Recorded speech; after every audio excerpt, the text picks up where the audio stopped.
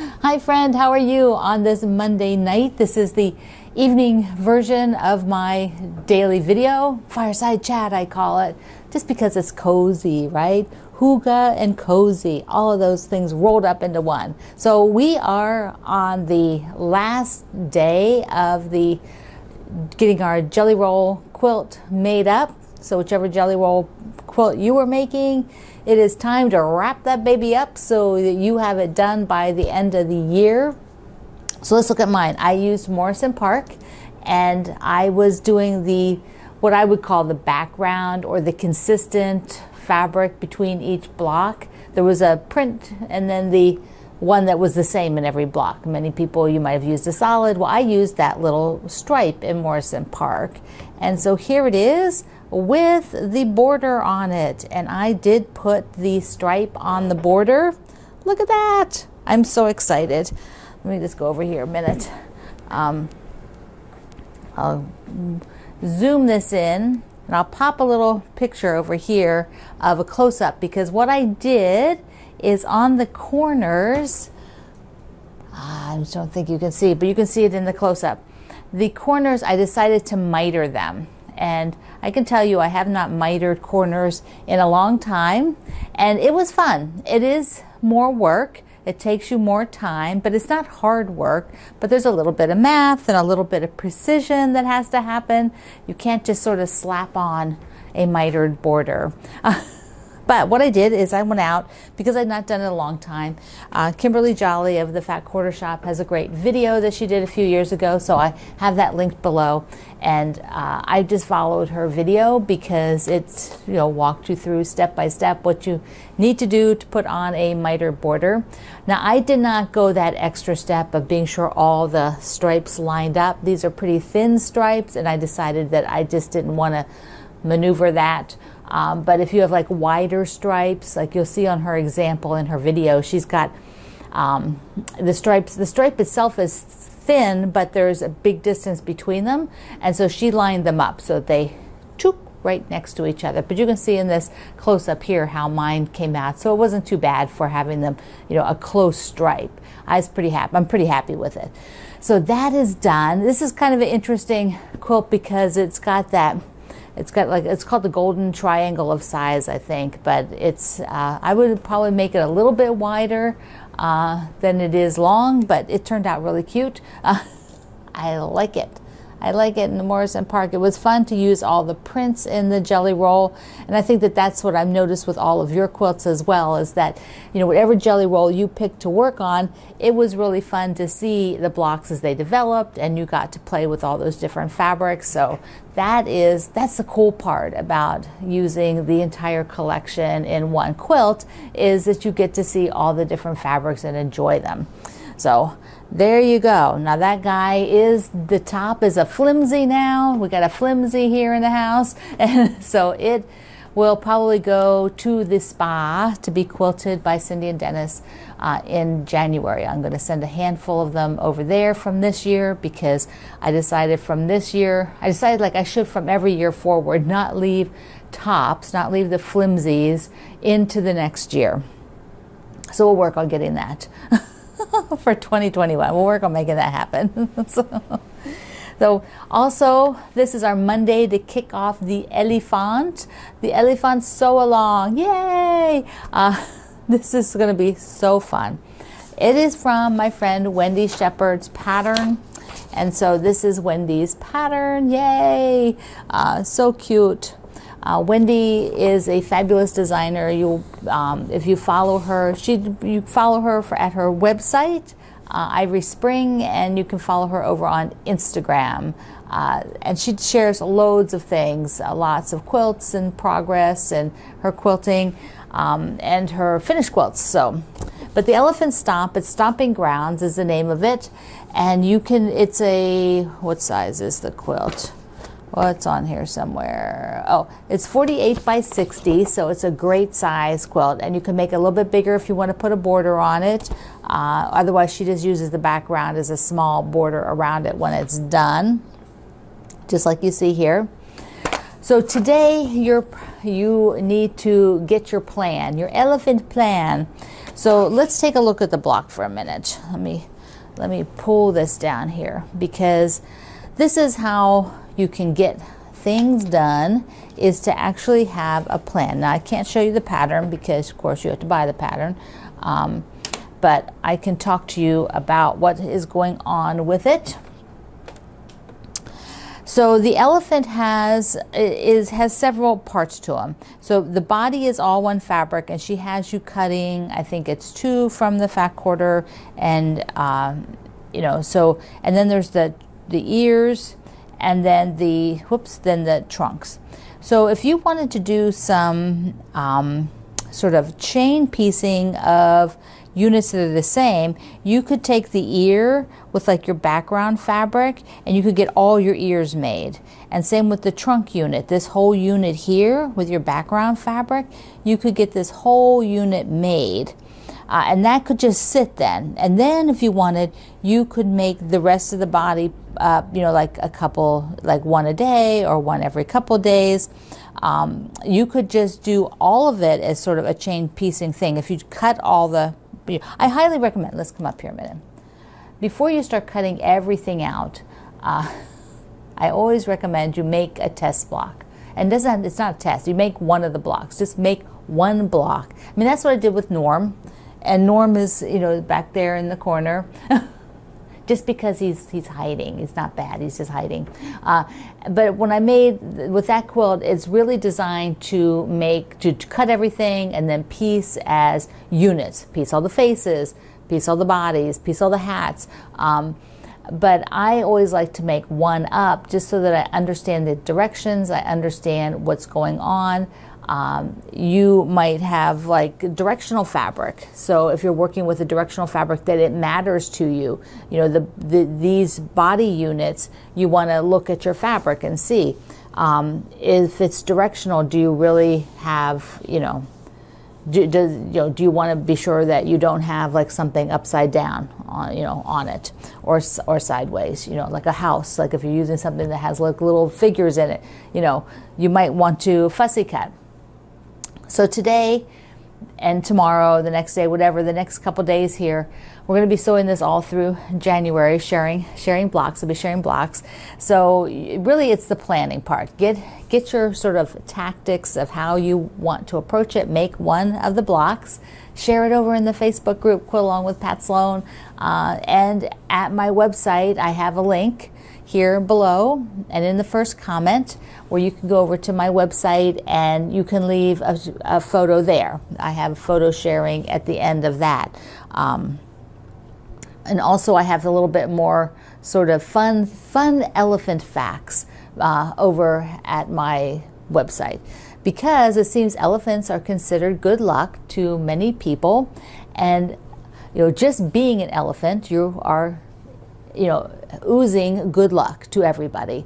But there also are good luck times when the elephant's trunks are up, and good luck times when the elephant is relaxed and the trunk is down like this. And so there's all these good luck things out there, which I think are just very awesome to embrace, because we all need some good luck right now, right? We all need some happy things, and that just seems like the best thing is to have our sweet elephants and think about all the good luck parts of them, the good luck they bring us from making them into a cute quilt. So if you get one block made, then you'll understand sort of, you'll see the construction of it. And like here, I'll show you, because you might wonder, why isn't this one piece of fabric? Well, if it were, you wouldn't be able to piece some of these other parts. So this is done as 2 pieces of fabric. And so it's a construction issue. You know, you can't sew across here, because otherwise you'd have to make that part, the trunk, 2 pieces of fabric, and you don't want to do that. You make the background. So it's a construction issue.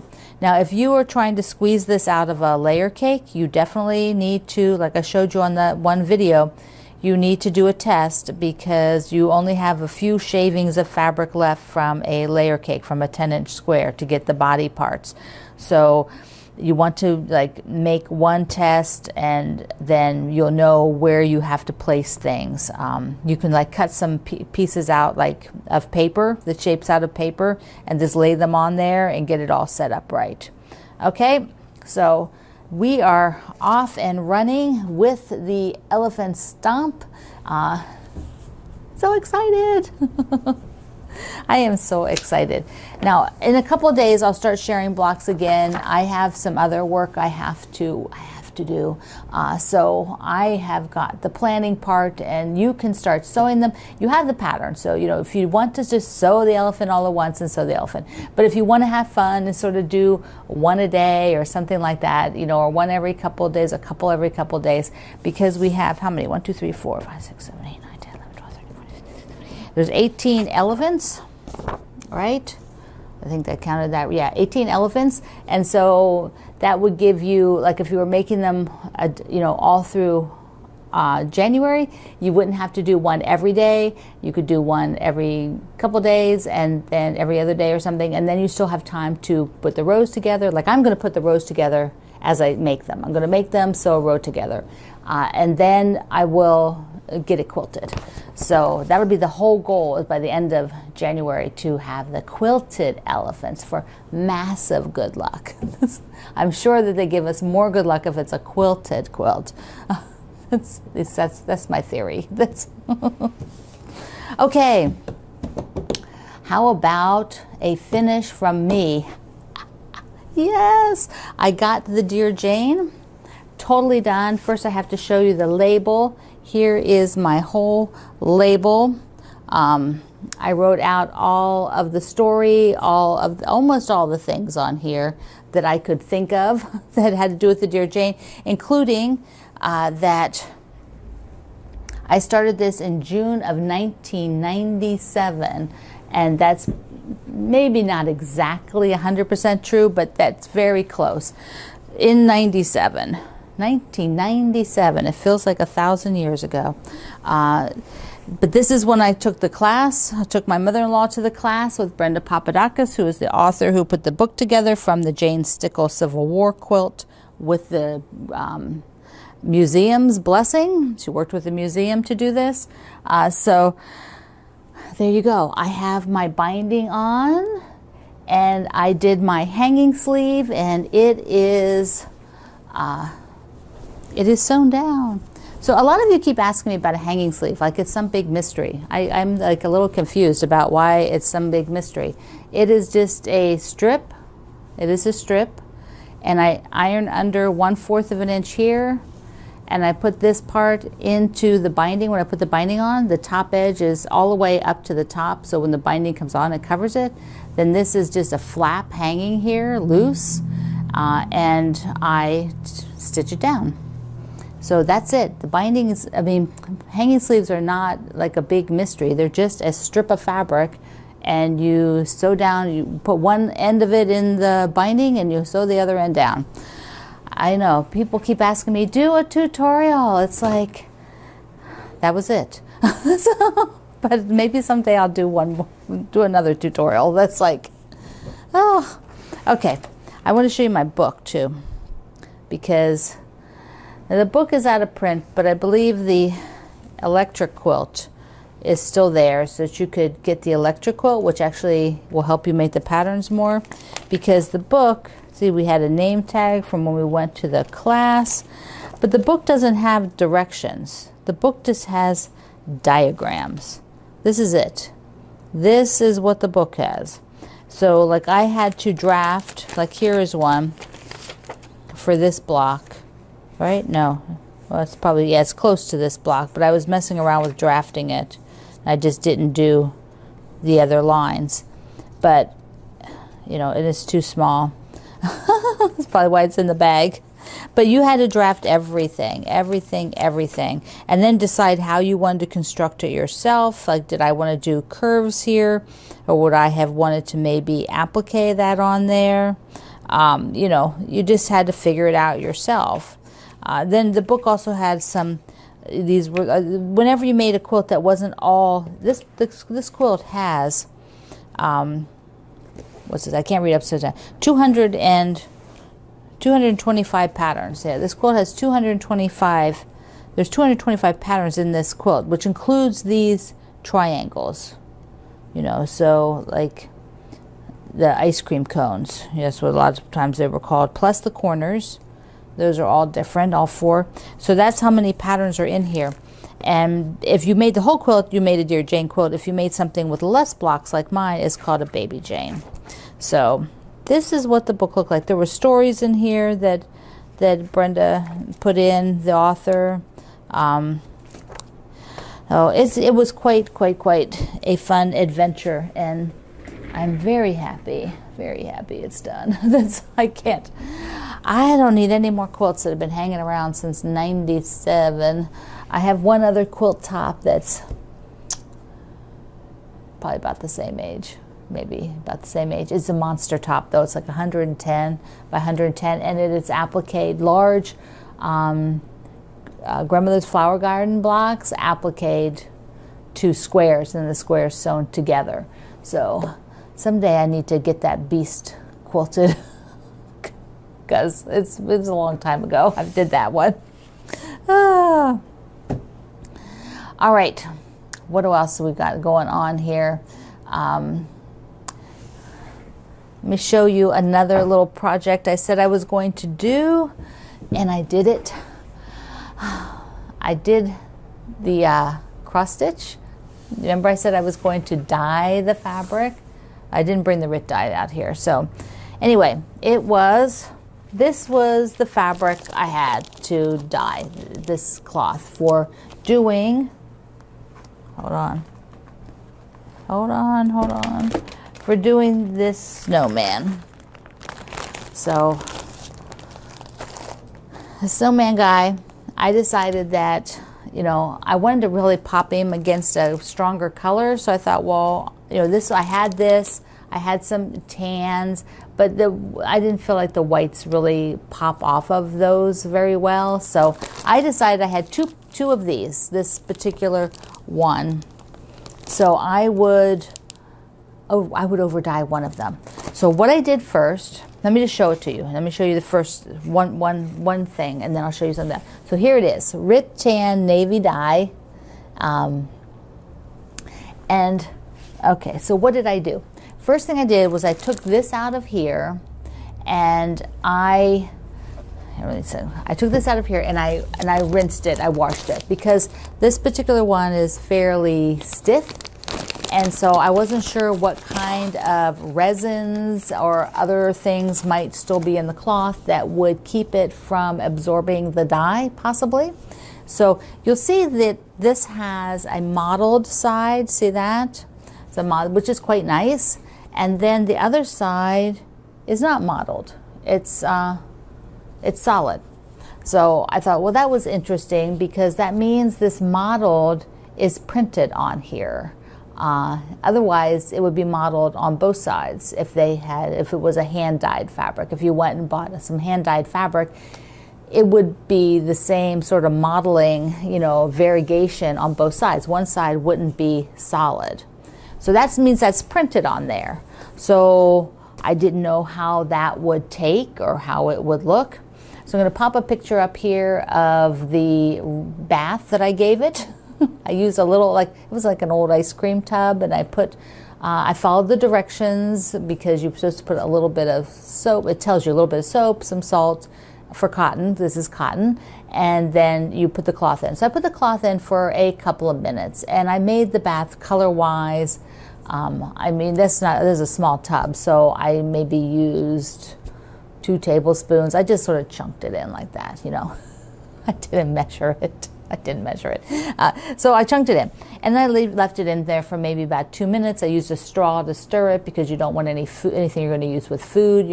After you're done dyeing in there, these all be things that you don't use with food. So I had a straw that I threw away. So they took it out, and this is what the solid side looks like. And I think it's gorgeous. It is really, really pretty. It has a little bit of variation in color, you can see there. But now I'm going to show you the back, which was this printed part. So when I turn it over, here is what the back looked like. Now I find that totally fascinating. So it looks like a night sky. Could you see maybe doing one of the Halloween ones on this? That would be really cool. So I'm going to do the snowman on the one that's the more solid side, because this is, I like this, but it's not what my vision was. This was my vision, is to have something more solid. And having washed and rinsed it twice now, this fiber is, much softer than when it was right out of the package. So I'm getting this guy ready now to stitch him up. I say that like I do it really fast. I'm just going to stitch him up. If I get it done by the end of January, I'll be happy. It's like I don't cross stitch every day. I cross stitch a little bit and then I do other stuff. So it is not my primary thing that I do, but I would like to do it more frequently. That is a goal for 2021, is to more frequently cross stitch. Even if I just do a little bit every day, I think that would be useful. Okay, so he is, I got background. I got that sort of cool navy, and it was fun. I have not dyed anything in a long time. When I used to do this, I would dye bigger units of things. I did a lot of primitive work where I would over dye fabrics. I would bleach them and over dye them, and I basically did them in the washing machine. And I primarily used RIT tan powder. I didn't use the liquid dye. But so this one I think turned out really well. I'm really happy with it. I'm not going to be washing it afterwards. It's just a cute little project. It's not like an heirloom thing. So I am super excited to play around with it. It's really nice. Okay, I want to show you. Some little club things that came in from the Confident Stitch. Whoops. Okay, I think I can pop these open. Kate at the Confident Stitch does a swatch club, and I've showed you these ones as they've come in, and she's so nice. She sends them to me, and so she has quilting and clothing. So this is the quilting one. So let's take a look. She has a lot of, if you like to make clothing, she does a lot of clothing things. There's Kate. So she always does the fabrics that come in the swatch for the quarter. There we go. Here they are for this time. And she made them up into some pot holders. So that's really cute.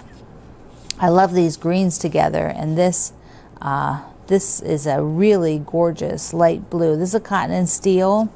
And this gold. Then there's some more like the yellow and another sort of mint color.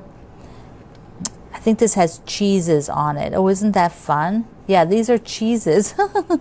And then a red. And she tells you about the fabric when you lift it up. She tells you about it, and you can then order the actual fabrics. Then you can use these because they're real fabrics, so you can put these in your stash if you decide not to order them. But she does her clothing ones in two cool and warm fibers. So depending on what you like to make, there she goes. Look at all these gorgeous. See, now I want to start making some clothing. That is something I really want to do. I love that herringbone. Oh my gosh, that's so soft. That is so soft. Very, very fun stuff. That looks like it'd be a great coat. It's boiled wool. That would make a fabulous coat, a jacket. So you've seen those people taking quilts and making them into jackets. Anybody tempted to do that? Here is her other swatch set. So these are the warm colors. Isn't that toasty warm? Look at the lace. I like this is very nice. Flannel in gray, pinstripe, and another boiled wool. That's very cozy. This is a toasted Taos flannel. That looks gorgeous. That'd be like a pretty bag. Okay, I will link you up if you are interested in these over at the Confident Stitch. I always like to see new stuff, and like I've mentioned before, I got swatch sets when I was sewing clothing, like way a million years ago, when that's primarily what I did was sew clothing. I got swatch kits, and I loved having them. So this is kind of a fun throwback for me to see them again. I'm looking here because I've lost it. Oh, goodness gracious. Okay, it'll probably appear after I'm done, but we're doing the Home Is starting the first Wednesday in January. And I wanted to show you, I have my basket here with the Home Is. I'm using Christopher's collection, which is navy, medium, different shades of blue, white with blue on it, and then a little bit of gray. I'm also going to pop in some of this collection, which is an art gallery bundle that's called Americana, and they do have a couple of these left.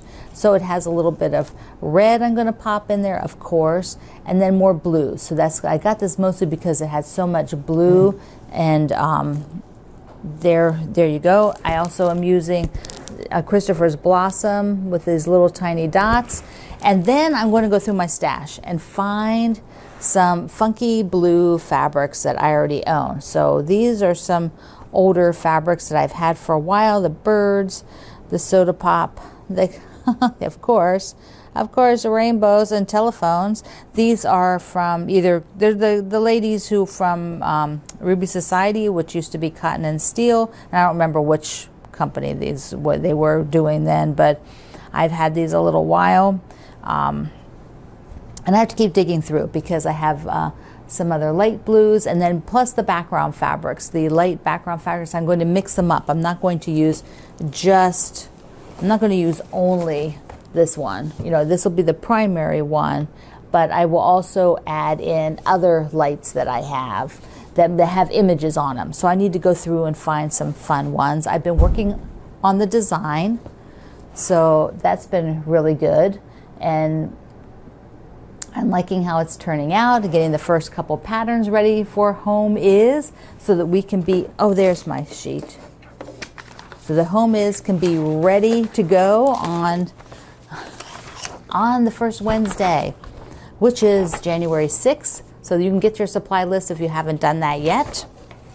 Okay, and the last thing to wrap up this Monday is I've been thinking about a couple things. One is my word of the year, which I've been doing for, I forget how many years, but I need to pick a word of the year, and I've been sort of mulling along different things. I haven't quite figured out what I want yet, but one word that's come up for me is, I like cozy and the things for hygge, but I'm also thinking of the word do, like D0, do.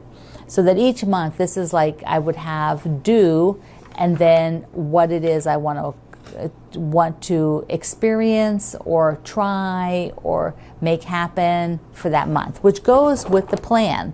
So I kind of like that word do because I can incorporate it with my plan. So I have been looking at this, and I've decided that I definitely am going to have a January plan, just January, these categories, things like for the cooking, things definitely baking sourdough bread, plus learning how to take the sourdough the discard. When you're making sourdough starter, you have discard. Well, you can make all kinds of cool things with the discard, like yummy crackers. And so that's one of my top things is the sourdough starter. For indoors, one of the things I'd like to do is start documenting my quilts that I've talked about. I have to get them documented so that I can reduce the amount of quilts that I have, but I have to document them first. So basically, I need to get started on that, and I want to do some of them in January. So if I don't do any, they never get done. So I need to push that forward. Health-wise, I definitely am going to walk, and I'm going to take yoga, but with Adrian's January challenge to do yoga every day with her. She usually has like a t-shirt you can buy, and so I'm gonna have to get the t-shirt, and I've been cleared by my occupational therapist that I can do the yoga. I can press on here. It strains it quite a bit, and I can't do it exactly, you know, like everything or as long, but I can do a little bit because all of that is working and strengthening those wrist muscles, and so that is what I will be doing. And, you know, I have this one on here, our attitude, right? So January is often a hard month for me. January, February, to be honest, and March. 3 months. But January often kicks it off because it's cold, and you know, it can be dreary, and so I can get a little crabby about all that and be like, well, I don't want to live here, you know, it's too cold. But so that's my attitude adjustment in January. Whenever I started getting like that, I might just jump in the car and take a drive, maybe go to the drive-through Starbucks, since I'm not going inside buildings yet until COVID's a little bit better situation. So I could just go through the drive-through, or just take a drive around town. I just need to, when I get sort of blah, is just to get out and do something a little different, get out of my routine. So that'll be how I handle my attitude when that happens. So I'd love to hear what you will do. You can download this at my website today. The link is below, and I put it in the first comment for those of you who can't find out how to get the description box under all the videos. I've been trying to remember to put it as the first comment. You are cleared to sew elephant blocks. Da, da, da, da, da. Oh, they're so cute. Here, you can get a close-up. Look at her little eye. See how I had the fabric over here? Looks like her eye. So darling. Wendy is also going to be making some. She's, you can follow her on Instagram at Ivory Springs, Wendy Shepherd. It's going to be great. We're going to have so much fun. We still have a few more days here in 2020, in December. So then we get to go to a new year. Flip that page. I'm ready, baby. So I love you. Thank you so much, my friend. Thank you. Mwah. I will see you online.